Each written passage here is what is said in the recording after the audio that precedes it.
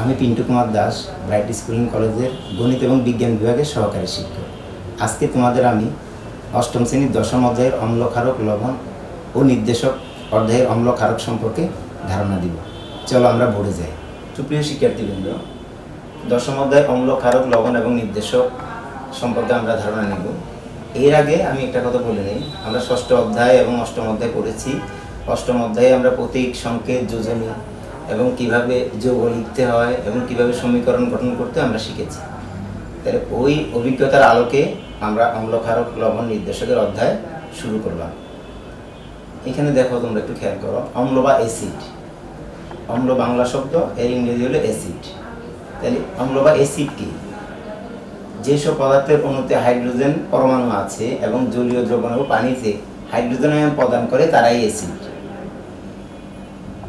তাহলে আমরা কি দেখলাম? হাইড্রোজেন পরমাণু থাকতে হবে ওই যোগে এবং জলীয় দ্রবণে বা পানিতে হাইড্রোজেন আয়ন প্রদান করবে, তাহলেই একমাত্র সে অ্যাসিড হিসেবে প্রমাণিত হবে। এখন এই অ্যাসিড সাধারণত দুই ধরনের, একটা হলো জৈব অ্যাসিড আর একটা হলো অজৈব অ্যাসিড। জৈব অ্যাসিডটা কি? বিশেষ করে ফলমূল, শাকসবজি এগুলোতে যে অ্যাসিডটা পাওয়া যায় সেটা হলো জৈব অ্যাসিড। এগুলো মৃদু অ্যাসিড, এগুলো দেহের জন্য কোনো ক্ষতি করে না। যেমন এখানে আমরা দুইটা উদাহরণ হিসেবে দুইটা অ্যাসিডের নাম দিলাম। অ্যাসিটিক অ্যাসিড CH3COOH, এটার নাম হলো অ্যাসিটিক অ্যাসিড বা ইথানোয়িক অ্যাসিড বা ভিনেগার।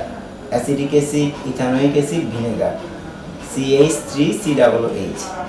এই COOH এই গ্রুপটা থাকার কারণে এরা জৈব অ্যাসিড। জৈব অ্যাসিডে COOH গ্রুপটা থাকবে, এটাকে বলা হয় কার্বক্সিলিক গ্রুপ। এই কার্বক্সিলিক গ্রুপের কারণে এটা acid. Similarly HOOC bond COOH, এটাকে আমরা বন্ড বলি, HOOC বন্ড COOH, এটা হলো অক্সালিক অ্যাসিড। এটা হলো কি? Oxalic acid. তাহলে আমরা কি বললাম? বিভিন্ন ফলমূল, শাকসবজিতে আমরা অ্যাসিডগুলো পেয়ে থাকি। তারপর অজৈব অ্যাসিড দেখো, এখানে HCl hydrochloric acid, hydrochloric acid, sulphuric acid H2SO4, nitric acid HNO3, nitric acid, phosphoric acid H3PO4, perchloric acid HClO4। তাহলে শিক্ষার্থী, আমরা দেখলাম জৈব অ্যাসিডেরও কার্বক্সিলিক গ্রুপের ভিতরে কি আছে? হাইড্রোজেন আছে। এখানে দুইটা কার্বক্সিলিক গ্রুপ, এখানেও হাইড্রোজেন আছে, এখানেও একটা কার্বক্সিলিক গ্রুপ, এখানে একটা হাইড্রোজেন আছে। আর অজৈব অ্যাসিডের দেখো প্রত্যেকটা শুরুতে হাইড্রোজেন আছে। তাহলে এদের মধ্যে হাইড্রোজেন পরমাণু আছে এবং জলীয় দ্রবণে এরা হাইড্রোজেন আয়ন দেয় কিনা এখন আমরা দেখব। যদি জলীয় দ্রবণে ওরা হাইড্রোজেন আয়ন দেয় তাহলে এরা অ্যাসিড হবে। এখন অ্যাসিডের কি কি বৈশিষ্ট্য আছে তা আমরা একটু খেয়াল করি। অ্যাসিড জলীয় দ্রবণে হাইড্রোজেন আয়ন প্রদান করে। হাইড্রোজেন আয়নটাকে H+ হিসেবে দেখা হয়। আমরা ষষ্ঠ অধ্যায়ে পড়েছি ক্যাটায়ন এবং অ্যানায়ন। ক্যাটায়ন হলো ধনাত্মক আধান বিশিষ্ট আয়ন বা পরমাণুকে আমরা ক্যাটায়ন বলি। এখানে হাইড্রোজেনের আমরা ইলেকট্রন বিন্যাস থেকে কি জানি? হাইড্রোজেনের শুধু কয়টি ইলেকট্রন আছে? একটা ইলেকট্রন। তাহলে একটা ইলেকট্রন সে কি করবে? একটা ইলেকট্রন ত্যাগ করবে বা কারোর সাথে শেয়ার করবে। তাহলে একটা ইলেকট্রন যদি সে কাউকে দিয়ে দেয় তাহলে কি সে H+ পরিণত হবে, ক্যাটায়নে পরিণত হবে। ইলেকট্রন ত্যাগ করলে ক্যাটায়নে পরিণত হয়। তাহলে দেখো এখানে অ্যাসিটিক অ্যাসিড, জলীয় দ্রবণ বা পানি, জল মানে পানি, জলীয় দ্রবণ, যে কোনো একটা জলীয়, কোনো একটা পদার্থের জলীয় দ্রবণও হইতে পারে বা পানি হইতে পারে। তাহলে দেখো জলীয় দ্রবণে এখানে সে কি করতেছে? হাইড্রোজেন আয়ন প্রদান করতেছে আর পাশাপাশি আরেকটা আয়ন দিচ্ছে। যেহেতু অ্যাসিটিক অ্যাসিড, সেখান থেকে আয়নটার নামকরণ হয়েছে acetate ion, CH3COO-, acetate ion. এটা ক্যাটায়ন, এটা অ্যানায়ন। এখানে অক্সিজেন ইলেকট্রনকে নিয়ে নিল আর হাইড্রোজেন ইলেকট্রন দিয়ে দিল, এই জন্য হাইড্রোজেনের উপরে প্লাস আর অক্সিজেনের উপরে মাইনাস। তারপর দেখো এখানে অক্সালিক অ্যাসিড HOOC-COOH, এটাও জলীয় দ্রবণে দেখো হাইড্রোজেন আয়ন দিচ্ছে এবং অক্সালিক অ্যাসিড যেহেতু এটার নাম, ওইখান থেকে আমরা নিলাম কি? Oxalate ion. তাহলে দেখো এখানে অক্সালিক অ্যাসিডের এখান থেকে হাইড্রোজেনটা চলে যাচ্ছে, এখান থেকে হাইড্রোজেনটা চলে যাচ্ছে। তাহলে দুই জায়গায় মাইনাস। আর কয়টা হাইড্রোজেন আয়ন আসলো? দুইটা, এই জন্য আমরা 2 দিলাম। হাইড্রোক্লোরিক অ্যাসিড দেখো পানিতে হাইড্রোজেন আয়ন এবং ক্লোরাইড আয়ন প্রদান করলো। সেখানে হাইড্রোজেনও একটা, ক্লোরিনও একটা, তাহলে সেখান থেকে ক্লোরাইড আয়নও একটা, হাইড্রোজেন আয়নও একটা। এখানে হাইড্রোজেন একটা ইলেকট্রন দান করলো, ক্লোরিন একটা ইলেকট্রন গ্রহণ করলো। ষষ্ঠ অধ্যায়ে আমরা ইলেকট্রন বিন্যাস করে আমরা আগেই দেখিয়েছি যে শেষ কক্ষপথে ইলেকট্রন দান গ্রহণের মাধ্যমে কিভাবে যৌগ বন্ধন গঠন করে। সালফিউরিক অ্যাসিড H2SO4, এটা জলীয় দ্রবণে হাইড্রোজেন আয়ন আর সালফেট আয়ন দিচ্ছে। যেহেতু এখানে হাইড্রোজেন দুইটা, তাহলে দুইটা হাইড্রোজেন আয়ন উৎপন্ন করবে। আর সালফেট আমরা অষ্টম অধ্যায়ের যে ছকটা আমরা পড়েছি, হ্যাঁ অষ্টম অধ্যায়ের শুরুতে দ্বিতীয় পেজে আমরা যে ছকটা পড়েছি, সেই ছকে অনেকগুলো আয়ন আছে, যৌগমূলক আছে। সালফেট একটা যৌগমূলক, সালফেট আয়ন। তোমরা একটু খেয়াল করো, তাহলে বা বইটা দেখলে বুঝতে পারবে। তাহলে SO4 2-। Nitric acid HNO3, nitric acid জলীয় দ্রবণে হাইড্রোজেন আয়ন এবং nitrate ion NO3- nitrate ion প্রদান করে। ফসফরিক অ্যাসিড জলীয় দ্রবণে হাইড্রোজেন আয়ন ফসফেট আয়ন প্রদান করে। এখানে হাইড্রোজেন 3টা, তাই এখানে 3টা হাইড্রোজেন আয়ন। পারক্লোরিক অ্যাসিড, এই যৌগটার নাম কি? Perchloric acid. এটা জলীয় দ্রবণে হাইড্রোজেন আয়ন এবং ক্লোরাইড আয়ন প্রদান করে। এটা হলো আমাদের প্রথম বৈশিষ্ট্য। এখন আমি এতগুলো এক্সাম্পল কেন দেখালাম? পরীক্ষাতে যদি তোমাদের আসে এই এক্সাম্পলগুলোর ভিতরেই আসবে, এই জন্য আমি দেখিয়ে দিলাম যেন তোমরা ভালোভাবে প্র্যাকটিস করতে পারো। অ্যাসিড নীল লিটমাস পেপারের বর্ণ লালে পরিণত করো। লিটমাস পেপারের কথা যেহেতু আসছে আমি একটু বলে দিই। নির্দেশকের মধ্যে লিটমাস পেপার একটা। লিটমাস পেপার হলো লাইকেন নামক এক ধরনের গাছ আছে, ওই গাছের যে রস, ওই বাকলের যে রস, ওই রসের রংটা হচ্ছে লাল। তাহলে ওই পেপারের ভিতরে ওই রংটা দিয়ে ওই কাগজটা যদি শুকানো হয় তাহলে সেটা কি লাল লিটমাস পেপারে পরিণত হয়। এখন অ্যাসিড ওই লাল লিটমাস পেপার যদি আবার ক্ষারীয় দ্রবণে দেওয়া হয় তখন সেটা আবার নীল লিটমাস পেপার হয়ে যায়। এইভাবে লাল ও নীল লিটমাস পেপার তৈরি করা হয় এবং আমরা যে কোনো এই ল্যাবরেটরিতে বা যে কোনো জায়গায় আমরা এই লাল লিটমাস বা নীল লিটমাস পেপার কিনতে পাবো। আর যখন আমাদের স্কুল খুলবে তখন আমি ল্যাবে লিটমাস পেপারের পরীক্ষা দেখিয়ে দিব তোমাদের। তাই অ্যাসিড নীল লিটমাস পেপারের বর্ণ লালে পরিণত করে। তাই নীল লিটমাস পেপার যদি কোনো অ্যাসিড দ্রবণে ডুবানো হয়, কোনো ফলের রস বা লেবুর রসের মধ্যে ডুবানো হয়, দেখবা নীল লিটমাস পেপারটা লাল বর্ণে পরিণত হয়ে গেছে। এটাতে কি বোঝা যাচ্ছে? অ্যাসিড যে আছে ওইখানে সেটার প্রমাণ করব। অ্যাসিড টক স্বাদযুক্ত।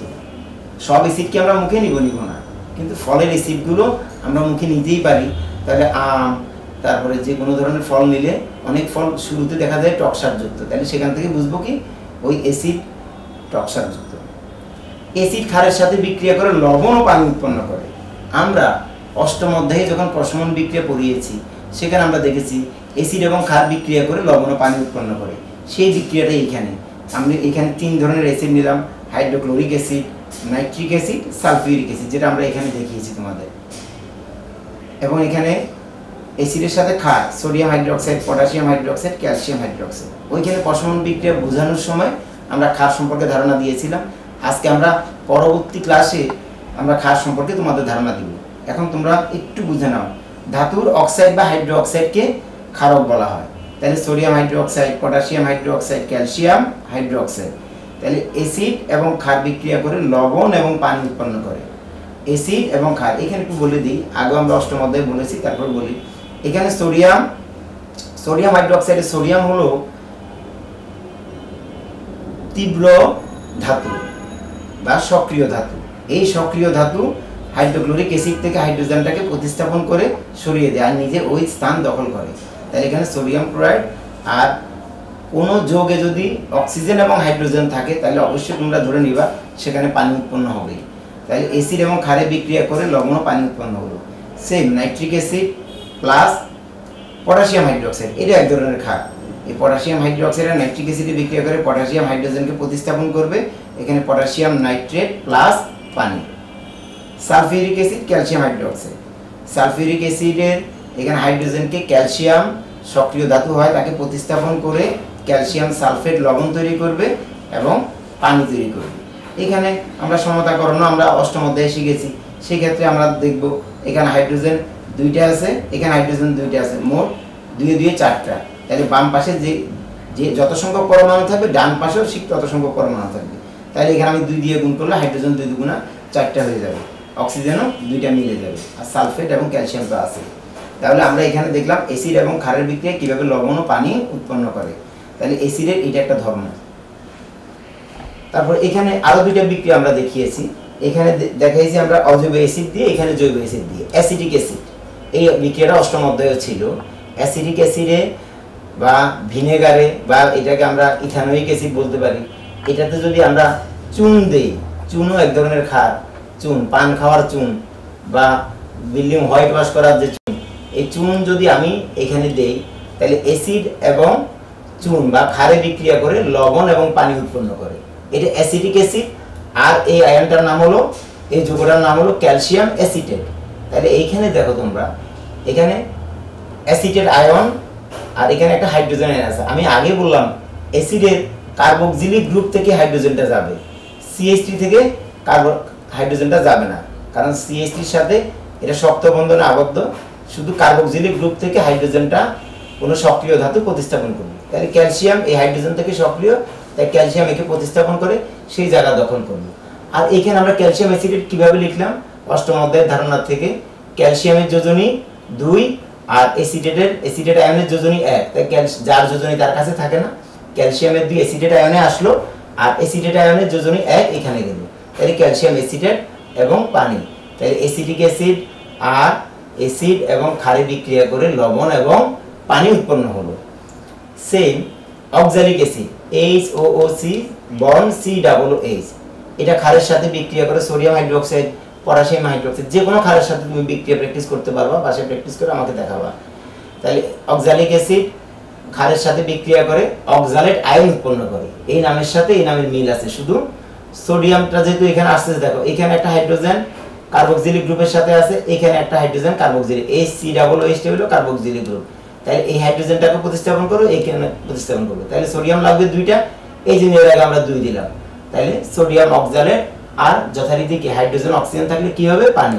তাহলে অ্যাসিড এবং ক্ষারে বিক্রিয়া করে লবণ ও পানি উৎপন্ন হয়।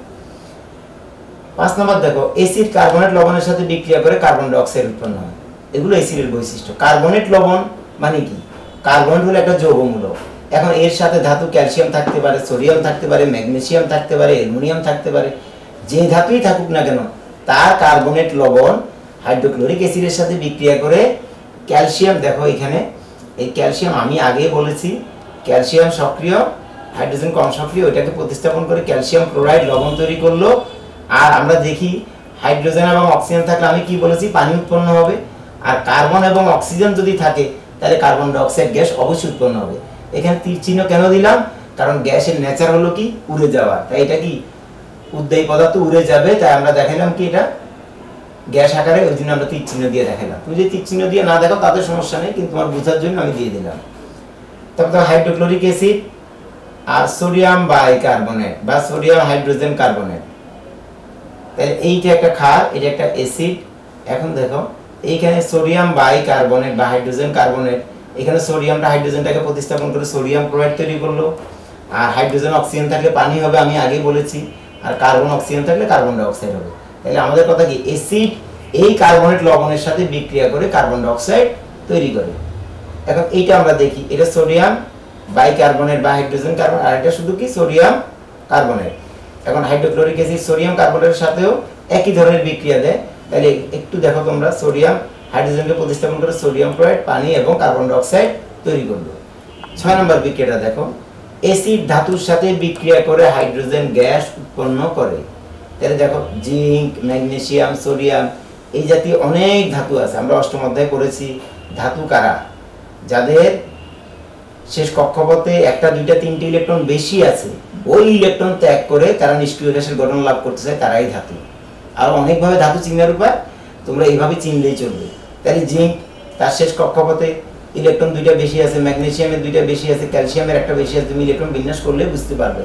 তাহলে এরা ধাতু। তাহলে ধাতু যে কোনো acid, hydrochloric acid, sulphuric acid, nitric acid বা ফসফরিক অ্যাসিড, তুমি যে কোনোটা দিয়ে বাসায় প্র্যাকটিস করতে পারো। জিঙ্ক তাহলে কি করবে, সক্রিয় হওয়াতে হাইড্রোজেনকে প্রতিস্থাপন করে জিঙ্ক ক্লোরাইড লবণ এবং হাইড্রোজেন গ্যাসকে ছেড়ে দিবে, এটা গ্যাস আকারে চলে যাচ্ছে। ম্যাগনেসিয়াম হাইড্রোজেনকে প্রতিস্থাপন করবে, ম্যাগনেসিয়াম সালফেট এবং হাইড্রোজেন। সোডিয়াম নাইট্রিক অ্যাসিডে হাইড্রোজেনকে প্রতিস্থাপন করে সোডিয়াম নাইট্রেট এবং হাইড্রোজেন উৎপন্ন করবে। দেখো এই বিক্রিয়াটা আমরা অষ্টম অধ্যায়ে যে প্রতিস্থাপন বিক্রিয়া পড়িয়েছি, সেই প্রতিস্থাপন বিক্রিয়ার উদাহরণ। প্রতিস্থাপন বিক্রিয়া কি ছিল, একটা ধাতু একটা যৌগ অপর একটি যৌগ থেকে একটি মৌলকে প্রতিস্থাপন করে সেই স্থান দখল করে এবং নতুন পদার্থ তৈরি করে। এখানে জিঙ্ক একটা মৌল হাইড্রোক্লোরিক অ্যাসিড একটা যৌগ থেকে হাইড্রোজেনটাকে সরিয়ে দিয়ে সে ওই স্থান দখল করে জিঙ্ক ক্লোরাইড নামক লবণ তৈরি করে আর হাইড্রোজেন গ্যাস তৈরি করে। তাহলে জিঙ্ক, ম্যাগনেসিয়াম এবং সোডিয়াম প্রত্যেকটা ক্ষেত্রেই তারা অ্যাসিডের সাথে বিক্রিয়া করে হাইড্রোজেন গ্যাস নির্গত করছে। এখন এইখানে দুইটা অনুধাবন আছে, আমি এখন বলে দিচ্ছি, তারপর তোমরা HW করে রাখবা, পরে আমি দেখে নিব। তাহলে HCl একটা অ্যাসিড, এই জাতীয় প্রশ্ন পরীক্ষায় আসে। HCl একটা অ্যাসিড, সালফিউরিক অ্যাসিড একটা অ্যাসিড, নাইট্রিক অ্যাসিড, এখানে যতগুলো আছে প্রত্যেকটা দিয়ে কোশ্চেন করতে পারে এটা একটা অ্যাসিড, এবং উত্তরটা এই বেইসে হবে যে প্রথমে তুমি অ্যাসিডের সংজ্ঞাটা দিবা, তারপরে তার বৈশিষ্ট্যগুলো দিবা এবং যেটা চাইবে সেটার সাথে বিক্রিয়াটা শুধু অ্যাড করে দিবা। তাহলে এই পর্যন্ত লিখলেই তোমার হয়ে যাবে। এখন তুমি মার্ক দেখবা, এর 2 মার্কের মধ্যে আসে তাহলে 3-4টা বিক্রিয়া 3-4টা পয়েন্ট দিলে হবে, 3 মার্কের ভিতরে আসলে একটু বাড়াই দিবা। তারপর মিথেন কি একটা মিথেন কি অ্যাসিড ব্যাখ্যা করো। এখন মিথেন, এটা তোমাদের বইতেও দেওয়া আছে, আমি একটু বলে দিই। মিথেন হলো কার্বন এবং হাইড্রোজেনের একটি যৌগ। কার্বনের যে কোনো যৌগ, এটা হলো কি জৈব যৌগ এবং এটা কি সমযোজী যৌগ। এই সমযোজী যৌগের মধ্যে যে পরমাণুগুলো আছে এরা কি করে, সমযোজী বন্ধন গঠন করে ইলেকট্রন শেয়ারের মাধ্যমে। তাই এরা কি, এদের মধ্যে হাইড্রোজেন পরমাণু আছে ঠিকই, কিন্তু তারা জলীয় দ্রবণে হাইড্রোজেন আয়ন প্রদান করবে না এবং নীল লিটমাস পেপারের বর্ণ তারা চেঞ্জ করবে না। তাই মিথেনে 4টা হাইড্রোজেন পরমাণু থাকা সত্ত্বেও সে অ্যাসিড নয়। তাহলে প্রিয় শিক্ষার্থীবৃন্দ, আজকে অতটুকুই থাকলো। সুপ্রিয় শিক্ষার্থীবৃন্দ, আজকে আমরা এই পর্যন্তই শেষ করলাম। তোমরা আমি বোর্ডে যা প্র্যাকটিস করলাম খুব ভালোভাবে বাসায় প্র্যাকটিস করবে, বিক্রিয়াগুলো খুব ভালোভাবে দেখবে, প্রত্যেকটা যৌগ এবং লবণের নাম ভালোভাবে দেখে প্র্যাকটিস করবে।